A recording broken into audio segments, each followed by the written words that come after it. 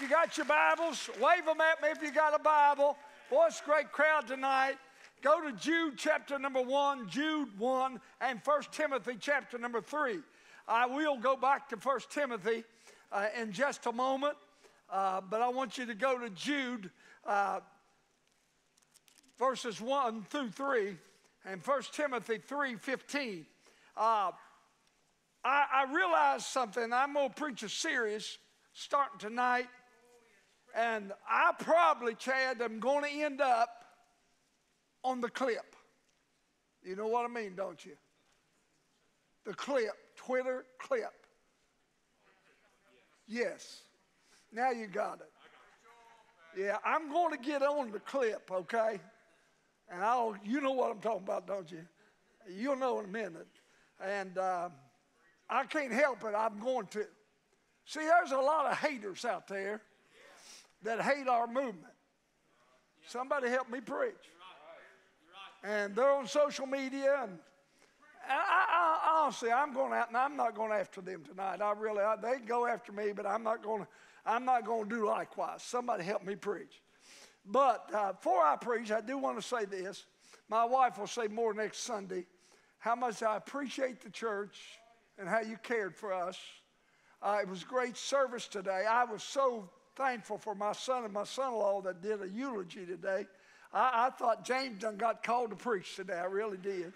And it was a wonderful service, and you were so good, and the food was wonderful. I OD'd on meatballs, chicken, salad, green beans, corn, pound cake. Did I say meatloaf? So if I'm a little stuffy and look a little bloated, that's the reason. Yeah, and rolls, and real butter. And if you eat margarine, you need to get right with God. Jude, those on live stream, please share this. I want the whole world to hear it, even though I'm going to get some ridicule on me. You go ahead and share it. Y'all tonight, when you get out here, share it, especially in the next few weeks when I really get into this. I'm going to cut some of my beginning off that I was going to do so I can get to the heart of what I want to preach on. But I want you to look at Jude, verses 1 through 3. Then I'll bounce over to 1 Timothy chapter 3 and verse 15. You'll go there tonight with me. But let's look what Jude says. Jude, the servant of Jesus Christ. Now, if you know anything about the book of Jude, Jude was the half-brother of the Lord Jesus. But he didn't want to admit it. He didn't want to brag about it. He said, I'm a servant.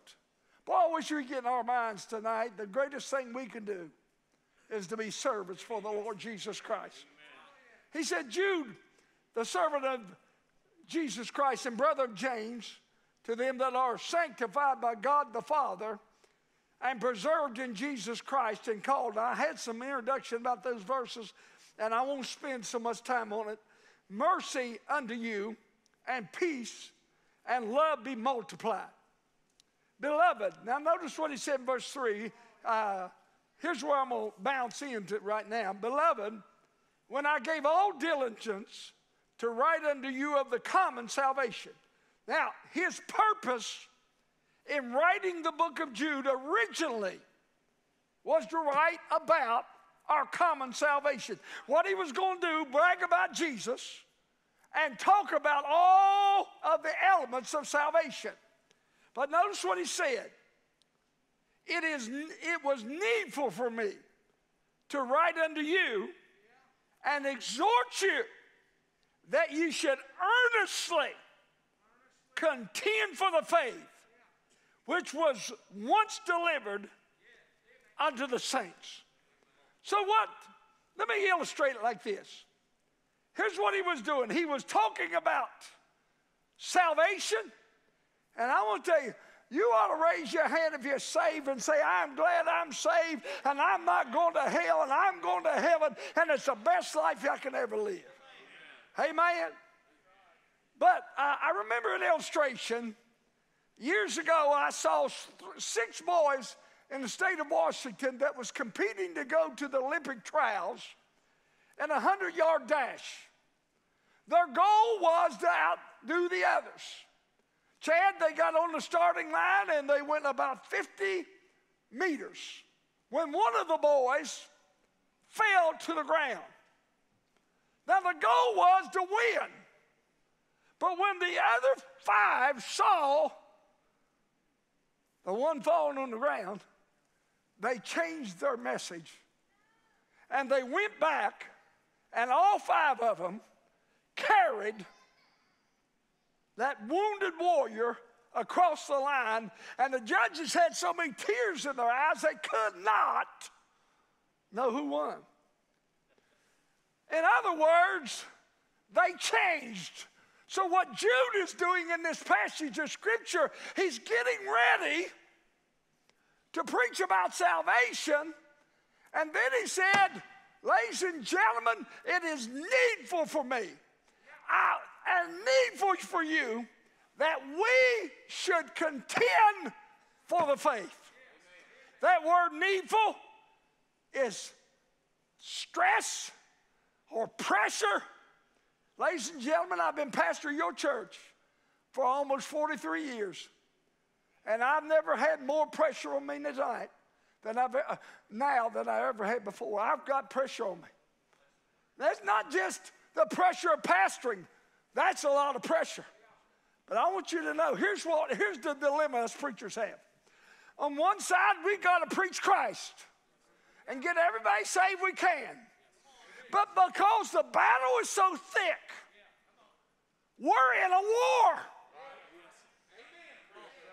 And what we're in a war is false doctrine. And some of you would like for me every Sunday preach on salvation or this or that. But the fact is, some of us need to take a stand tonight and say, our doctrine, our salvation is worth fighting for. Now, I'm trying to slow down because I'm speeding up too much. Then he said, earnestly contend. That means fighting. I don't like to fight. I'm a lover, not a fighter. Ask Marguerite. But we are in a struggle. And we earnestly contend for the faith. What are you talking about? I'm talking about the traditional faith that was passed from one generation to the next generation. And I want all you to know, we're just one generation away from apostasy. The church is just one generation from falling off the map. Good preaching. Now I'm going to tell you tonight, if I go a few minutes over, don't get anxious. It's just, I'll try not to, but I may. In my life, Joe, and Lois, you've been around 69 years, so you had a daddy that preached what I preach. He was a fundamental Baptist. There's always been 4 issues, major issues, that I have fought for in 48 years. Number 1, why are we Baptists? Number 2, and I won't get these in any specific order, the battle over the Bible. Number 3, Calvinism. And number 4, dispensational or interpreting Bible in light of dispensational and teaching and a literal dispensational teaching. Somebody help me preach. That's been the battle. You know what? I know y'all see the battle right now on social media in these areas, but don't think it's new. Don't think it's new. They changed the words. They don't call them Calvinists now. They call them Reformed theology, or we preach the doctrines of grace. No. Let's just cut it to the chase. They're still Calvinists. Come on now, help me preach. I'm going to come, son. I feel a little preach coming on me right now. And by the way, I know there's a lot of folks that have fallen away from our Baptist teachings. And they're out. And they're gone. And boy, for whatever reason, I think we're really doing it right, because we wouldn't have so much opposition in this world if we wasn't doing it right.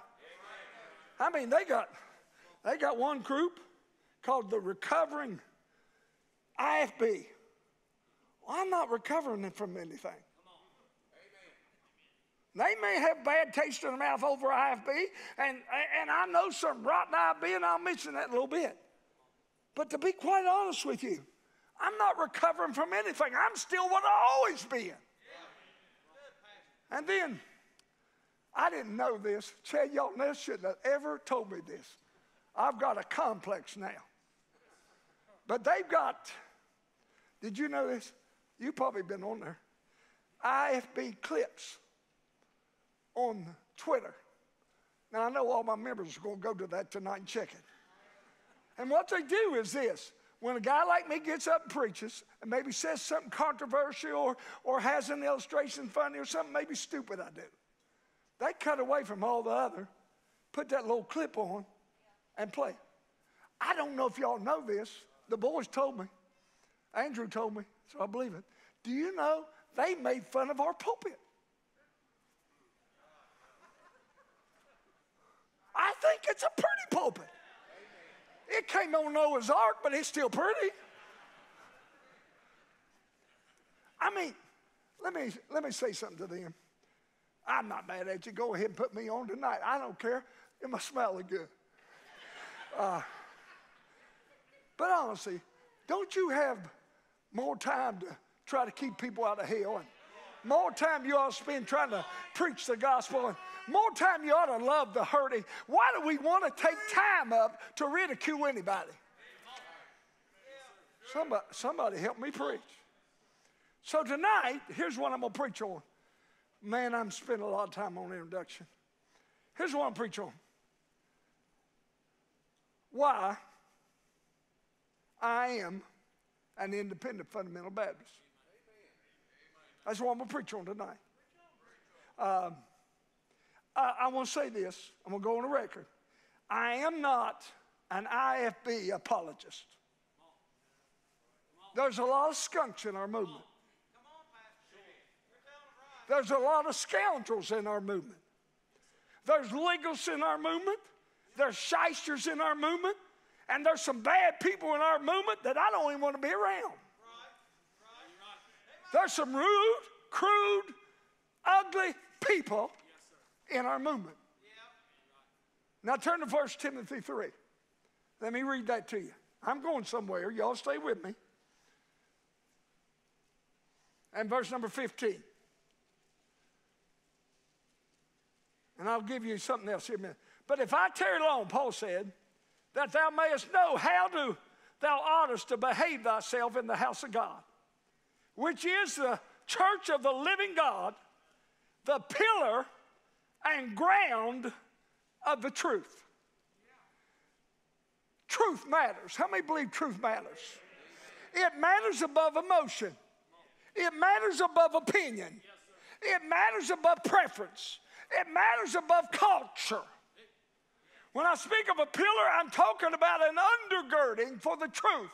The church is the undergirder for the truth. Our job is to hold up truth. Somebody help me preach. We're not a massage parlor for the community.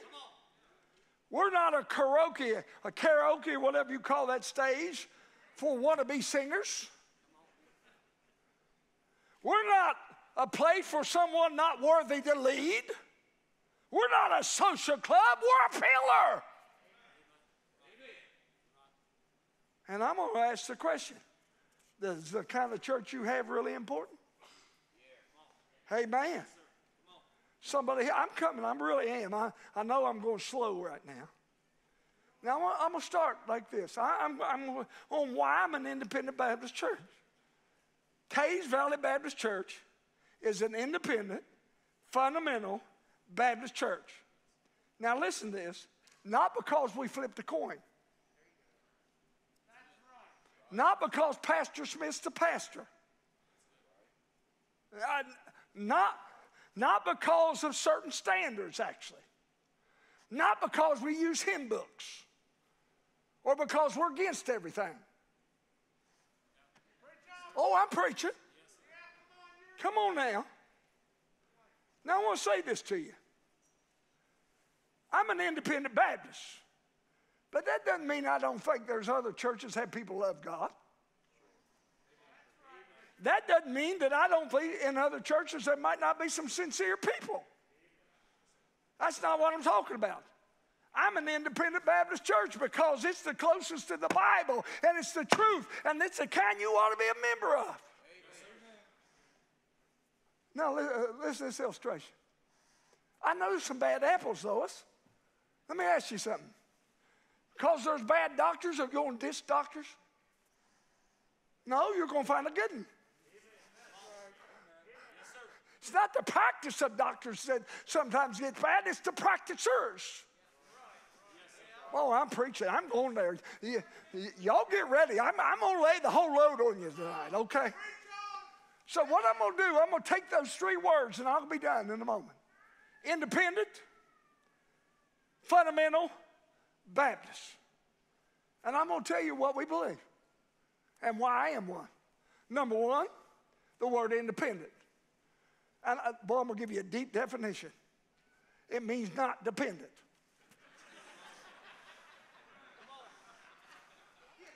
Deep, boy. Or not subordinate. We don't answer to a convention. We don't spend our money, and some of it go to terrorist outfits. We're not governed by an association. I'm preaching. I tell you what, we're governed by the Bible. We're led by a pastor. And we vote on our decisions in the local body. Good preaching, Reverend.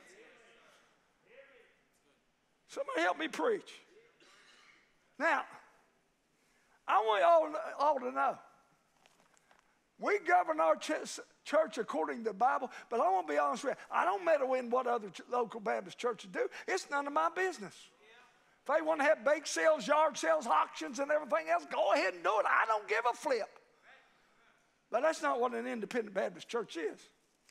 Independent Baptist church has one head. We're just independent. Ain't nobody tells us what to do. I'm not going to get a call tomorrow from some association chief and say, hey, you were off limits in your preaching. No. I might get a few bad church members, a few mad church members, and a few of you liberals in the church after me. But I've had that my whole ministry. See, we're independent because we're self-governing. Now, by the way, the early church was independent. They didn't have any conventions. They didn't have any unions. Somebody help me preach. They didn't have a group of people running them. The local church run itself. Oh, that's good preaching. Now, hold a minute. I don't think there's a person in this room can come to me and say, the early church wasn't independent. You can't say it. Because they voted on matters. They let the Bible be their guide. Somebody help me preach. And they were led by a pastor. Boy, it's quiet in here now.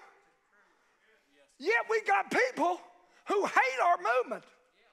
We got people that are attacking us every day.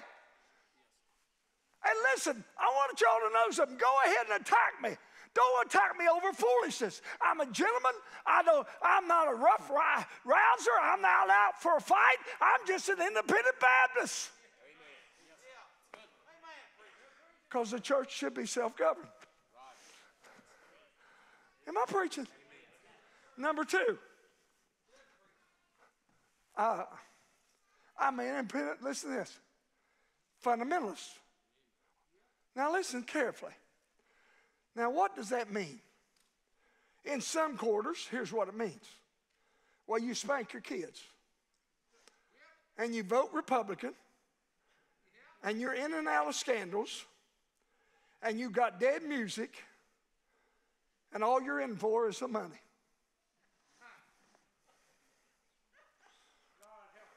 That's what they think of fundamentals. Ladies and gentlemen, that's as far away from the truth as it can be. Hey, preacher, you know what a fundamentalist is? Now, some of you boys, how many basketball players we got here? Now, some of you old timers, how many of you as old timer used to play basketball back in the other century? Okay? You remember when the NBA was the Michael Jordan NBA and Magic Johnson and Larry Bird, and when they bloodied each other's nose and they wasn't a bunch of wimps? Remember?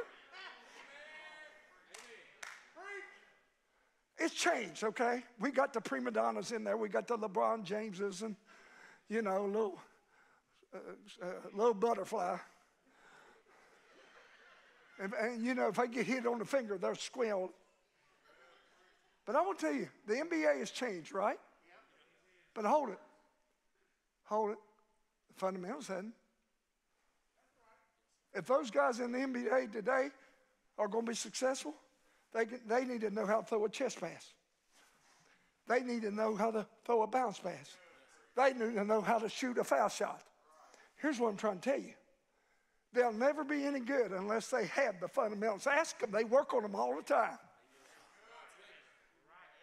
Somebody help me preach. So what do you mean by fundamentalist? Not all that other junk. Here's what I mean. There's 5 major fundamentals that we believe in. Are y'all all still with me? First of all, we believe in the deity of Christ. In the beginning was the Word, and the Word was with God, and the Word was what? God. And the Word was made flesh and dwelt among us, and we beheld the glory of the only begotten of the Father, full of grace and truth. I want you to know Jesus Christ was the Son of God, and He was God the Son. I believe in the deity of Christ. That's a fundamental. Then secondly, the virgin birth. By the way, how many of y'all agree it's a big deal? See, sin was brought in by one man. And we were shapen in iniquity. And in sin did our mother conceive us. And the only way out of sin is for precious blood to be shed. And it couldn't be the blood of bulls and goats, and it couldn't be the blood of human beings because he had sin in them. But God, the Holy Spirit, conceived Jesus in the womb of Mary. And she birthed him just like you were birthed. And you said, what's the big deal? Well, the blood that's in Jesus' veins is royal blood, redeeming blood. Hallelujah, ruling blood. Then the third fundamental is we believe in the blood atonement. And we'll get on Calvinists in a few weeks, but we believe the blood atonement was not limited. It was for the whole world. Who? You said, why are you on that so much? Because that bunch of lunatics are going all over the world and you know, they're good at spreading their message because they don't do no soul winning and they don't do anything else, so they can package their little deal up because that's all they do. But I want you to know something. If the blood is limited, it's only limited for one reason, and that is that you reject it. Number 4. No, first off, how many of y'all believe all 3 of those? Number 4, we believe in the body resurrection and the return of Christ. Christ didn't come out of the tomb as a Casper the ghost. He came out bodily. One day, Jesus is going to come back, and we're bodily going to be taken out of here, and this body's going to be changed. Somebody help me preach. Number 5, maybe I should have made this number 1. We believe in the inerrancy of Scripture. This Bible is inspired. That means it's God-breathed. This Bible is infallible. That means it's incapable of failing and there's not one mistake in it. Time changes. Grass withers. Fire fadeth. But the Word of God abideth forever. Now, hold a minute. Now, let's take a church vote. How many of y'all on this section believe all 5 of those? How many in this section believe all five of them? Over here? Over here? You know what you just voted on? You just said, I'm a fundamentalist. Not because we spank our kids or we voted Republican. It's what we believe. Am I preaching? It's so ridiculous. It's almost got me ready to throw up. It's ridiculous what's going on today. Here's what's, and I don't want to upset any of my old-time church members that's done it the old way all the time. No, man. If we use the screen to put up a hymn on the screen, that don't mean we went liberal. That just means we're using technology. And that kills me. People say if you change this and change that or a method, then you went liberal. No, you go liberal when you don't believe in the deity of Christ, the virgin birth, the bodily resurrection, the blood atonement. Somebody help me preach.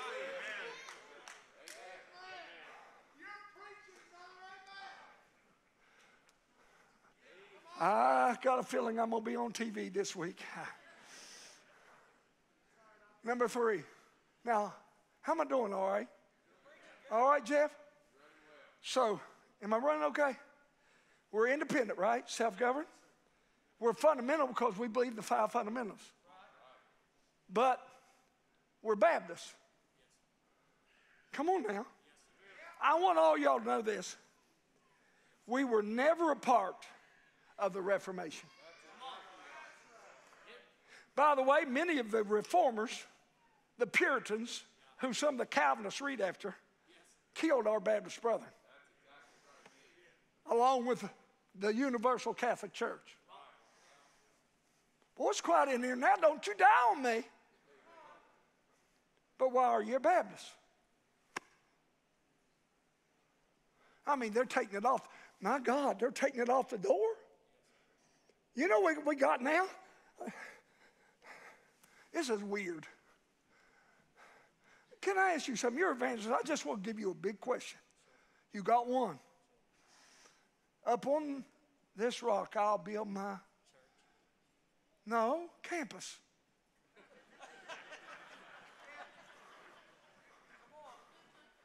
He didn't say upon this rock, I'll build my campus. Or we have a canvas church. No, he said, upon this rock, I'll build my church.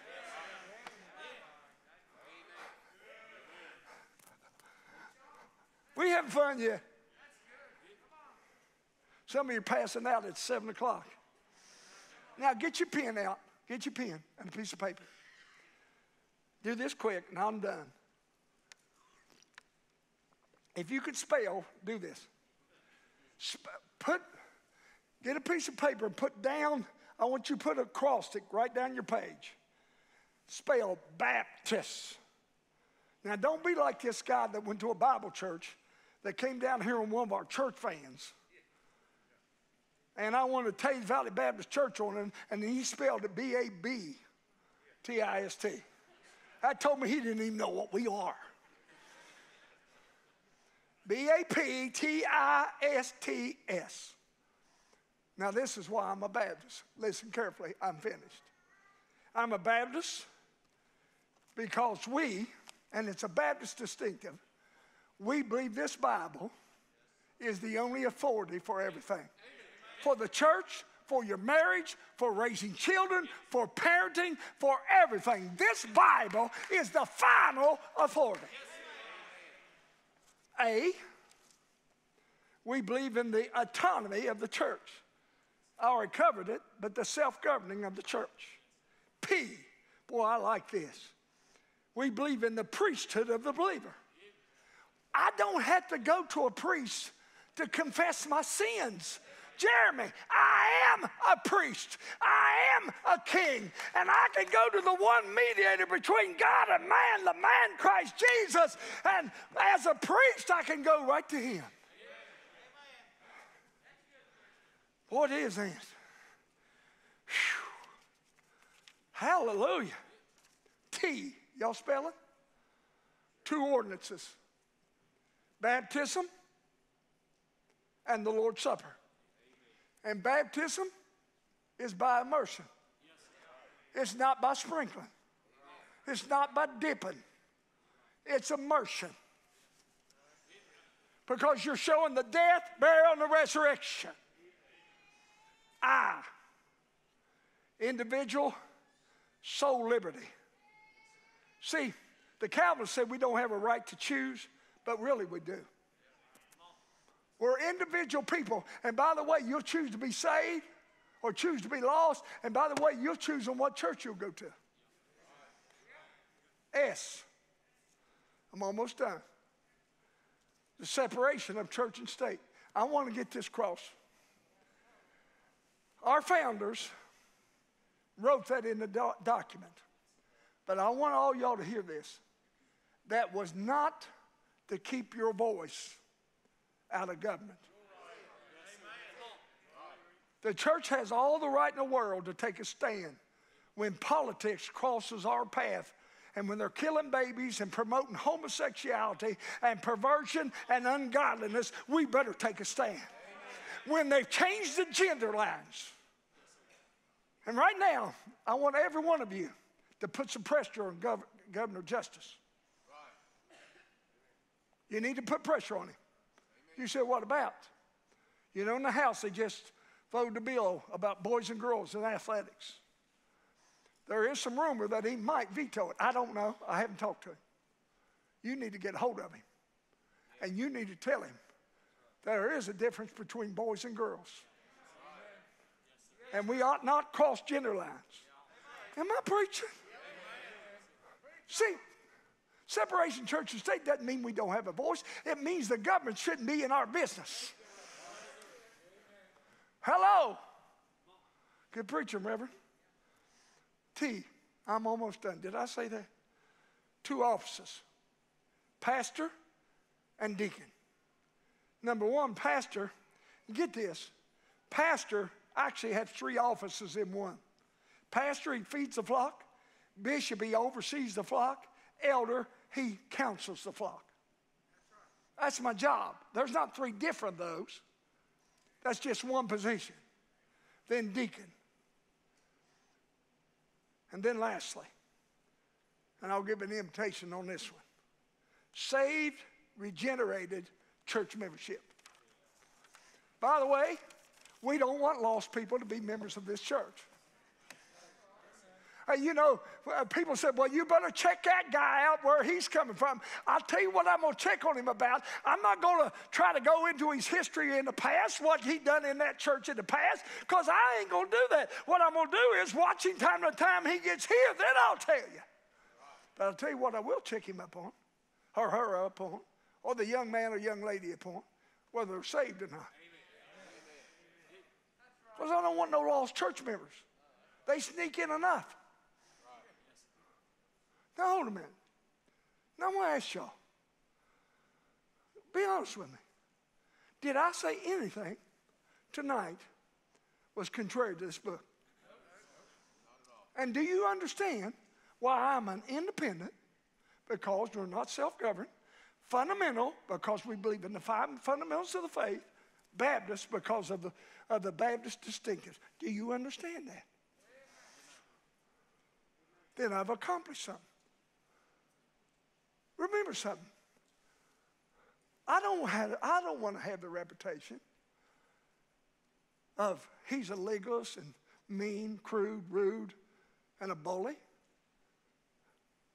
If that's what a fundamentalist is, I don't want to have no part of it. But because they're like that doesn't mean we ought to change what we are. We just need to clean up our act. Am I preaching? Instead of, here's what's happening. Some of these little guys that can't take the heat, they're getting out of the kitchen. Whereas we got to be man enough and pastor enough to get our thumb out of our mouth and tell our people what the truth is. Now, I think I've been a pretty good educator tonight. At least 2 people say amen. Do you all know why we're independent fundamental Baptists now? If you know why we are, raise your hand so I know. Well, God bless you. I've got somewhere with you. And I'm going to give you some advice. If you're choosing a church, choose one that's closest to the Bible. But let me finish. Biggest question I want to end with is, are you saved? If you're a church member, are you saved? Do you know Jesus? I'm not talking about signed a church, a little paper for the church. Now I'm talking about, are you really saved? Bow your head with me. I'm done. Lois, come to the piano. You know, somebody ought to just come and pray for the pastors in that are independent fundamental Baptists that are under pressure tonight. You ought to just come around the altar and pray. You ought to pray for your pastor tonight. We're in a battle. How many right now know you're saved? Raise your hand. Hold it. How many right now don't know for sure you're saved? Raise your hand. Say, I don't know. There's people coming and praying. I'd like for about 20 of you to come and pray for me. Come and pray for the staff. We got a big job. Come pray for the deacons. Stand with me. Our Father, thank you for this good night. Thank you for the Word of God. I think I was clear. I hope I was. Holy Spirit, thank you for the liberty tonight. In Jesus' name, for His sake, amen.